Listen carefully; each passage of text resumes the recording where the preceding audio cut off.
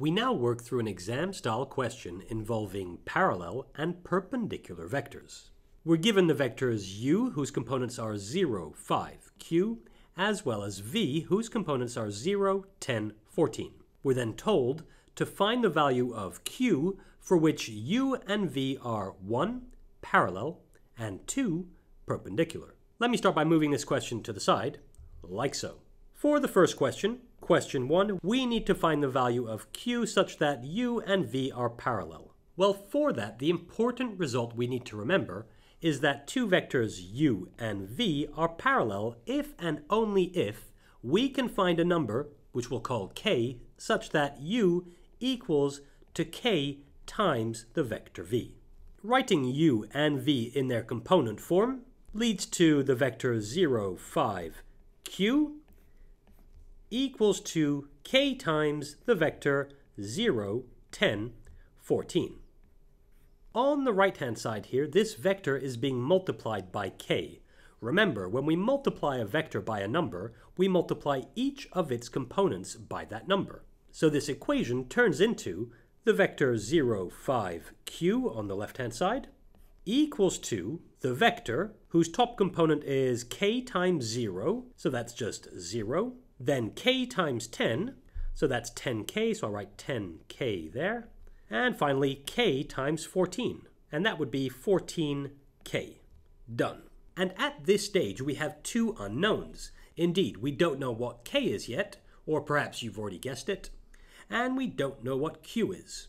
But an important result we can use here is the fact that two vectors are equal if and only if each of their corresponding components are equal.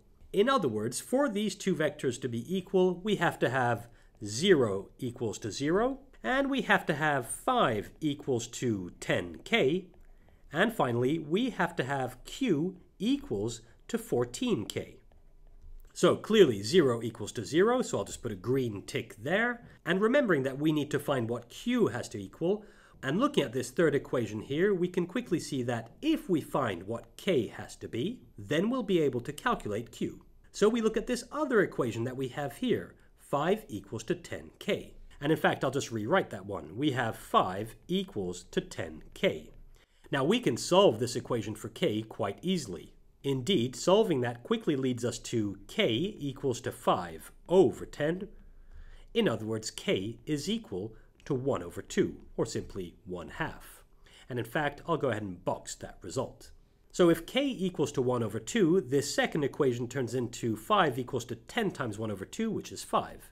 In other words, it makes that second equation true as well. And finally, now that we know what k is, we can figure out what q is. Indeed, copying this third equation, that's q equals to 14k, but since k is 1 over 2, that becomes 14 times 1 over 2.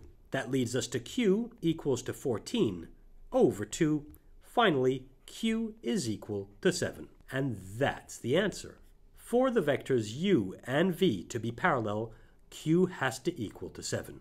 And we move on to the second question, question 2. Now in this case, we need to find the value of q such that the two vectors u and v are perpendicular. Now the important result to remember here is that two vectors u and v are perpendicular if and only if their dot product or scalar product is equal to 0.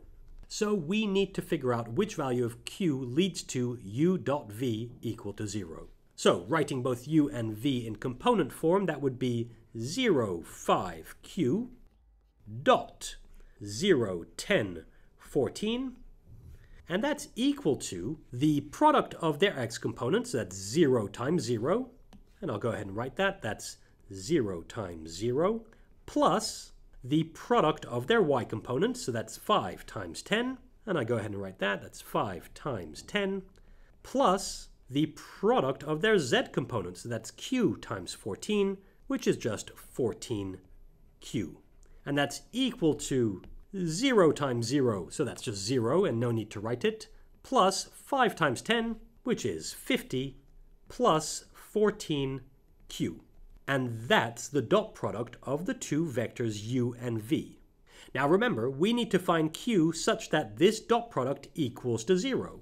So all we have to do now is equate this expression to 0. In other words, we write 50 plus 14q equals to 0.